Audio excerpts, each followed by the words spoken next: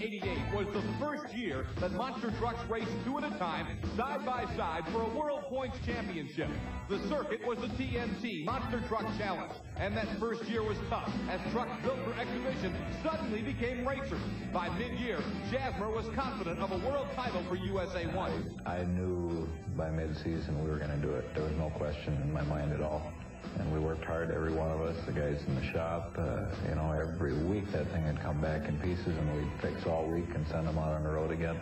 And Rodney just kept winning, we kept fixing, and ended up winning that championship. The Rodney referred to by Jasmer is Rod Litzow, who in 1988 was a rookie. Litzow recalls getting his first assignment to climb aboard America's truck, USA-1. That was scary. Really, it was kind of weird because we went out there and Everett was planning to fly in. You know, we talked about I was going to drive, and he said, yeah, maybe this year we'll put you in the seat.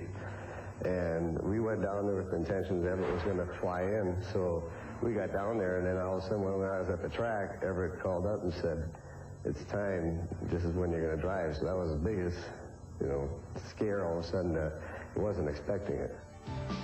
Appropriately, USA-1's 1988 title quest culminated in Louisville, Kentucky's Freedom Hall. Litzow and USA-1 needed to win 3 rounds to clinch the championship.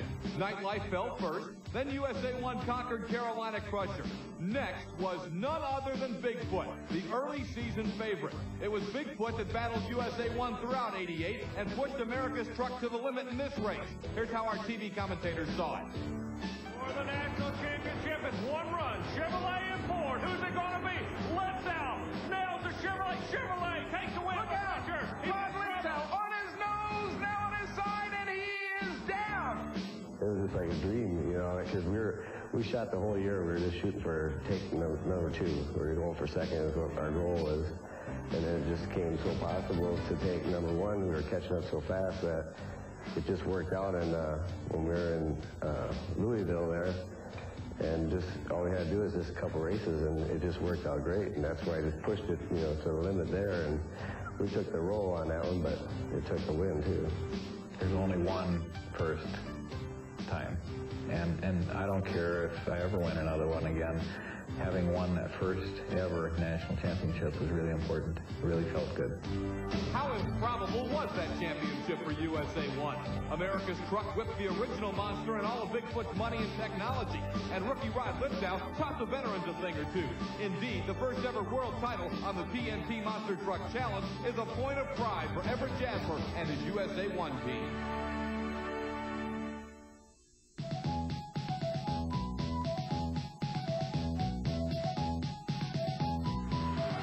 Guts, intensity, concentration, reflex. Those are the traits of a top-notch monster truck driver. And when it comes to great drivers, you can match the fearless, aggressive USA-1 duo of Rod Litzow and Steve Wilkie. Here's a look at the guts of Rod Litzow. He's not afraid to push USA-1 to the limit. The crash in Michigan is described by close observers as one of the nastiest ever. Steve Wilkie is just as aggressive. Here he is putting America's truck on its roof in Virginia. Wilkie inherited the driving chores in 1990 after Litzow injured his back in that Michigan crash. In the future, both men will drive separate USA-1 trucks. America's truck has crashed more than any other monster in the brief history of the sport. For whatever reason, be it track conditions or mechanical problems, one constant has been evident in each of those crashes. Either Litzow or Wilkie were pushing USA-1 to the limit. They know a crash can and will happen, but winning is the first priority. That attitude is called cockiness by some, but to the USA-1 team, it's all a part of being a winner.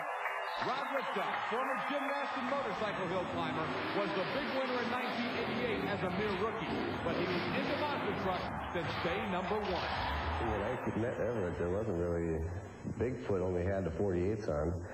And then Everett built the one with the 48s, and I was running my truck with 44s. Everybody was building big trucks, but then I more or less just grew up with it. I've been with Everett for 10 years now and watched the truck just build up. I used to paint them. That's, you know, I had a body shop back then. That's how me and him got acquainted. And I was painting for him, and it just, one thing led to another, and then I got so busy with, you know, touring it and driving that I had to more or less back off the body shop stuff and do this sport full time more or less. It's unreal. The more the time goes on now that the ESPN show is on, that anywhere, different places I go, and people will come up and say, you're Rod, and they do recognize me now in a lot of places, and it's kind of neat. When you do that, you go grocery shopping, all of a sudden somebody will come up to you, or little kids will come running up to you. I like it. It's fun. When I look back at the videotapes now, the racing we were doing then was very, very crude and slow compared to what we were doing by the end of '88. We really picked up the pace during '88.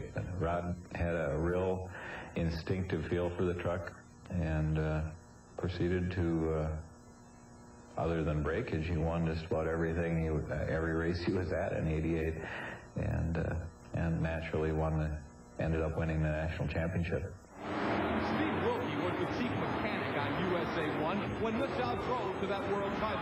He was the guy in the background, laboring long nights and hot days to put the pieces back together. While Litzau is quiet and unassuming, Wilkie is intense and often outspoken. Early in his driving career, he was put into the unenviable position of filling Rod Litzau's shoes. The inevitable unfair comparisons were made. The rookie mistakes came early on, but Wilkie soon blossomed into an outstanding driver.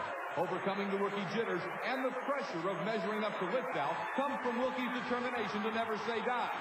Another part of that has to come from Wilkie's background, a background that includes a stint in the Marine Corps, as part of what makes Steve Wilkie tick.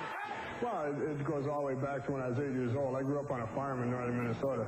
So right away you learn a lot of common sense and practical skills associated with mechanics. And when I finished high school in 1975, I went into the Marine Corps, and I flew 26,000-pound cargo helicopters for them. And what I mean by fly was I was the crew chief. I was responsible for it mechanically and putting it in the air every day. The sensations, the thrills that are achieved by actually flying a 6-ton truck associates more with a helicopter because you're leaving the ground, of course, and a number of things. But straight line drag racing, I associate pretty much the psychological part of it and getting prepared to race and getting the equipment ready to go pretty much runs a parallel line with quarter-mile drag racing. Wilkie's first race came in the Omni in Atlanta, Georgia. His nervousness was evident, but Litzau was there and saw lots of promise. For Wilkie, this was the first time he became fully aware of the high level of intensity required aboard USA-1. After all, this is a 12,000-pound truck careening through the air at a high rate of speed. I have butterflies in the stomach, of course, but yet the intensity level, and people, I think, don't understand that sometimes, how intense psychologically you have to be to not only handle one of these trucks, but be competitive against the people that are running on it there who are becoming very, very fast.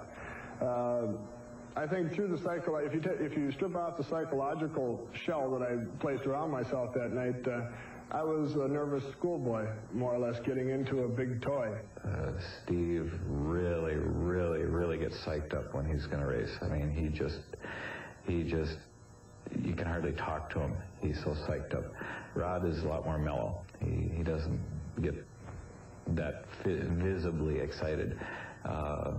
But it doesn't really matter because they both win, and that's all that matters to me. Steve has got less time under his belt, and it'd be even if I could make a comparison, I don't think that it would be fair at this time. I don't know. I never really make comparisons. I make a habit of I look at what each guy does, and I don't try and tell Steve that he's got to be like Rod or vice versa. I like to refer to what I do in the race truck as a stab and steer motion, because you stab the thing, you hold it to the floor, and steer it around until you get to the finish line, and hopefully we wind up with the shiny side up. I'm not ashamed of what I've done by any means. I cleared 12 cars. I was the only one to clear 12 cars in Dallas with a 65-foot end run, and anybody that knows anything about monster truck, that's quite a feat. And the thing is, I know I can drive the truck.